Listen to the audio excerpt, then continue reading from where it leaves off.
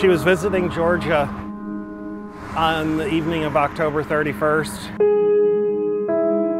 and was headed back to Tennessee early in the morning on November 1st, 2016. She was coming north on 75 and just never made it home. Do you remember the last time you spoke to her? It was in our drive. Yeah. Steve Eimers can't remember exactly what he said. He didn't know that conversation It was in our driveway.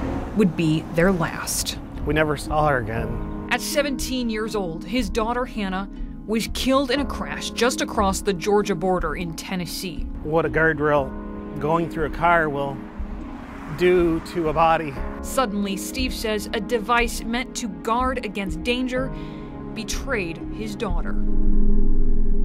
This product is inherently defective and deadly. A wrongful death lawsuit alleges Hannah crashed into an X-Lite guardrail, which then failed to telescope like it's designed to do.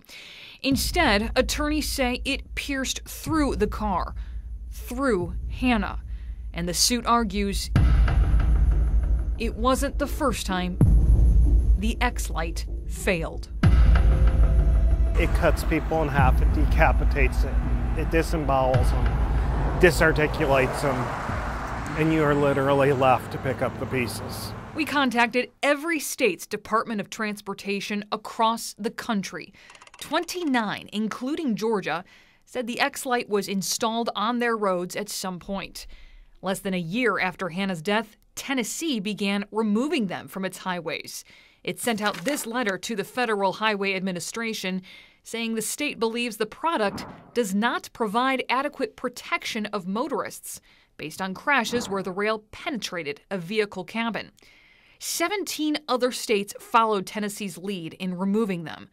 Georgia did not, and as many as 300 X-Lite guardrails are still on its roads today. It's just wildly reckless. I cannot understand why they would leave a product on the roadside that they have identified as not performing. The Georgia Department of Transportation declined to comment on camera about why it will not remove the guardrails from Georgia roads.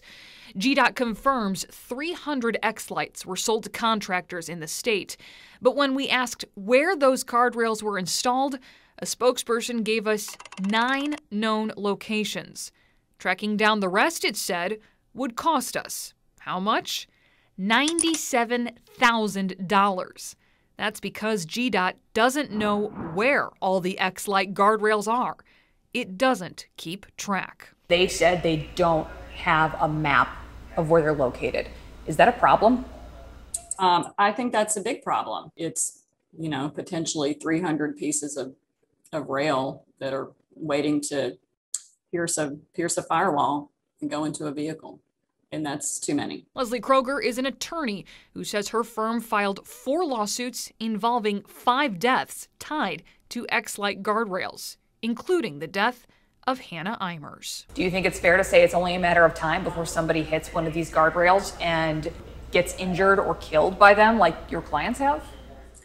Unfortunately, that is a very real possibility. That possibility could have become a reality for whoever hit this X-Lite guardrail off I-75 in Henry County. We got a copy of a letter sent in 2017. The Federal Highway Administration Georgia Division says the impact on this guardrail was minimal, but had it been more significant, it could have speared the vehicle. We had just not seen that type of failure mode in guardrail in a couple of decades. While Georgia DOT won't talk to us, Tennessee's DOT did. Interstate type high speed, impacts is where we were seeing problems with them. Where the speed limit was posted at 45 miles an hour is where we saw that we felt that there was a risk out there. And our investigation found multiple X-Lite guardrails on busy highways where the speed limit is 65. Along I-75, we found at least 4 in Henry County and at least 2 in Gordon County. While Georgia won't remove them, it's also no longer installing them. No state is. And not just because of these crashes. The X-Lite no longer meets safety standards to be on roads. If a product is on the roadway and the safety standard has been risen, why is it still there? Because there's enough evidence, in your opinion, that these should be taken off the roads. I will say I would not want to drive next to one. Making sure people aren't driving next to one is Steve's mission. But he says he keeps hitting roadblocks trying to get Georgia DOT to remove the X-light. I want to be able to say when I get a call from somebody in Georgia, I did everything in my power to stop and prevent what happened to your loved one. And I'm sorry. They didn't listen. They will eventually.